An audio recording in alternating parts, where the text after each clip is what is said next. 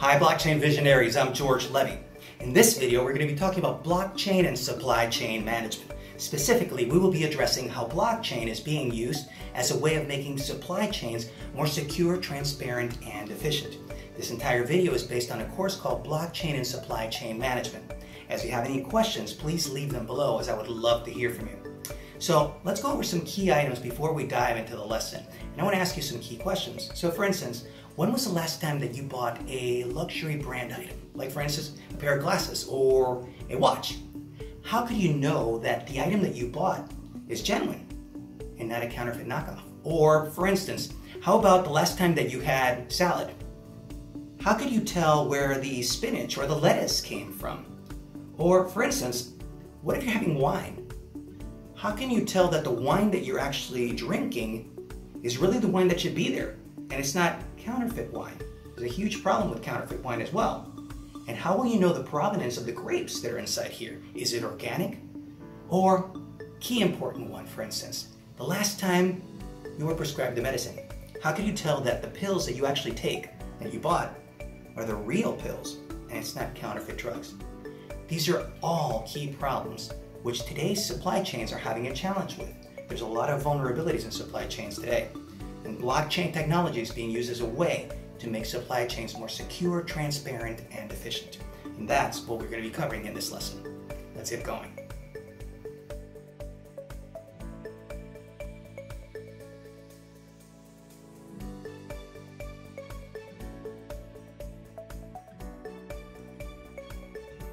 Let us now talk about why use blockchain in supply chain management. And to begin, I'd like to start with a quote from Ginni Rometty, the CEO of IBM.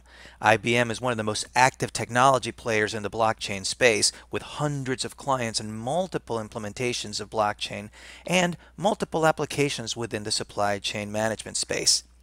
According to Ginni Rometty, she estimates that the application of blockchain to global supply chains alone could result in more than $100 billion in efficiencies, add improvements in provenance and traceability of pharmaceuticals and food.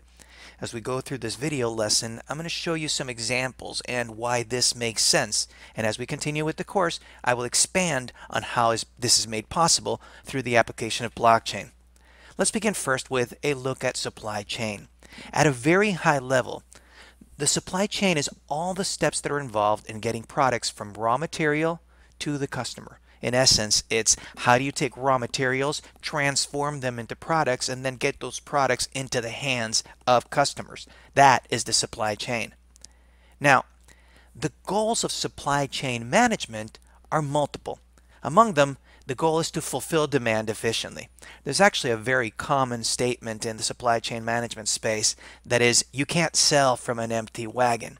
If you have a store and you have a wagon and you say basically have it empty, there's no products there, you can't really sell from that. So one of the key goals of supply chain management is making sure that all of the retail locations and all the endpoints where customers buy the products actually have product. So fulfilling the demand efficiently is one of the key goals of supply chain management.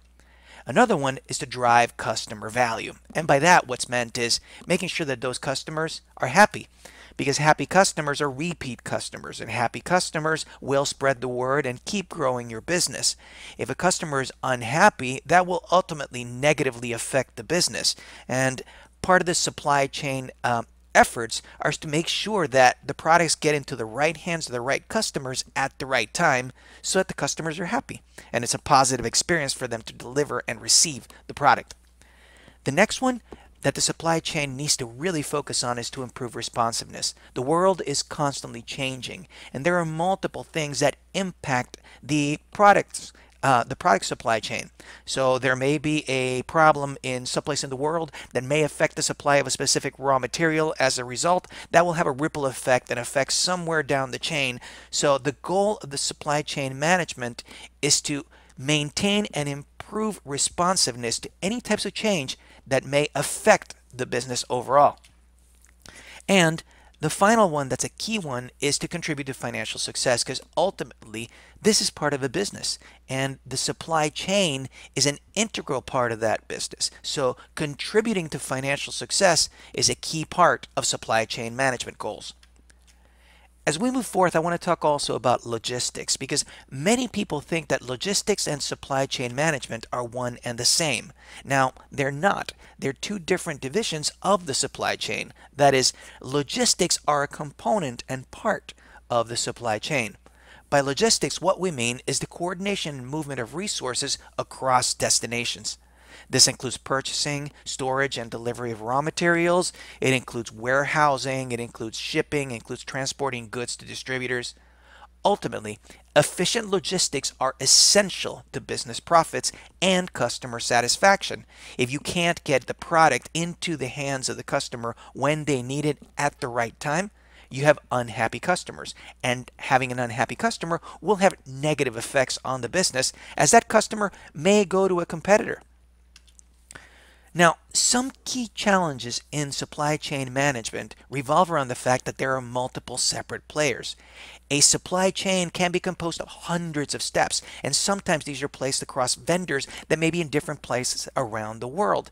These multiple different players have lack of transparency because each one of them contains and controls a certain amount of data pertaining to what they add into the supply chain.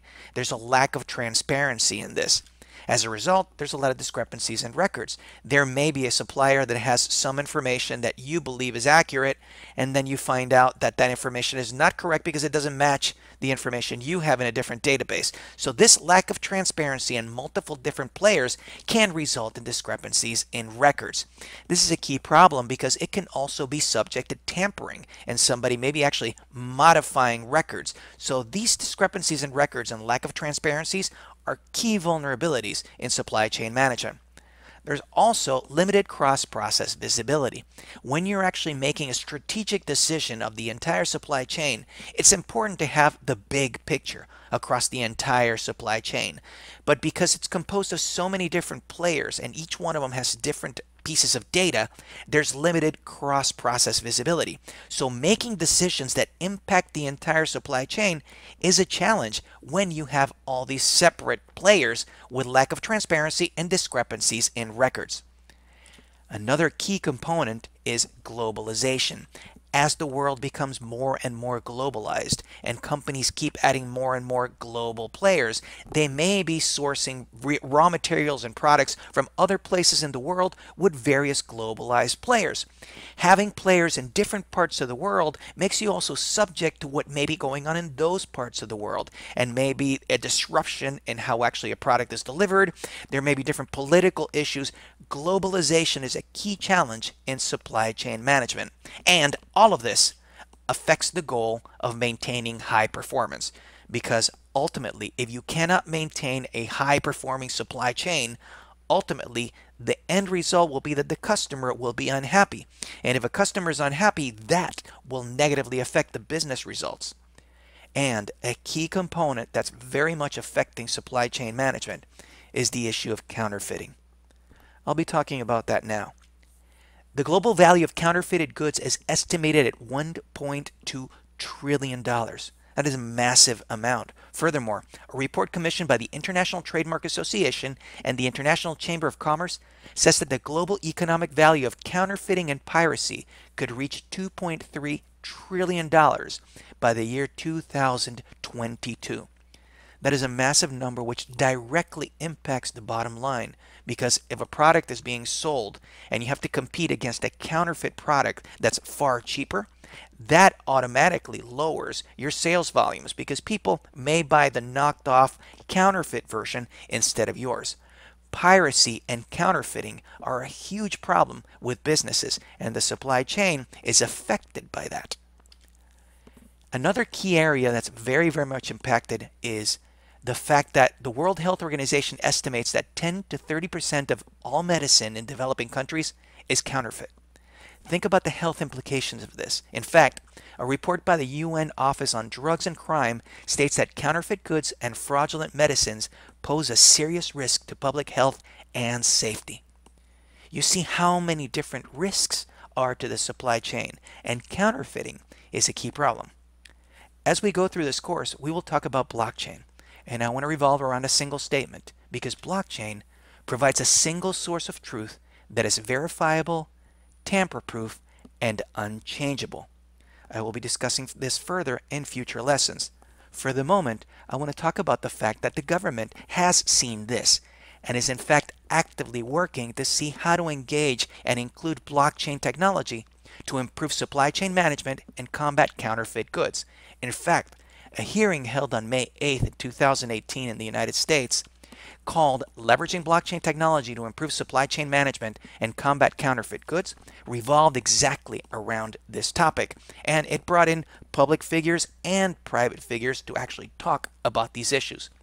It was held by the House's Subcommittee on Research and Technology and the Subcommittee on Oversight, and the purpose of the hearing was to highlight potential and proven applications of blockchain and distributed ledger technology in shipping, logistics, and customs, with an emphasis on supply chain management.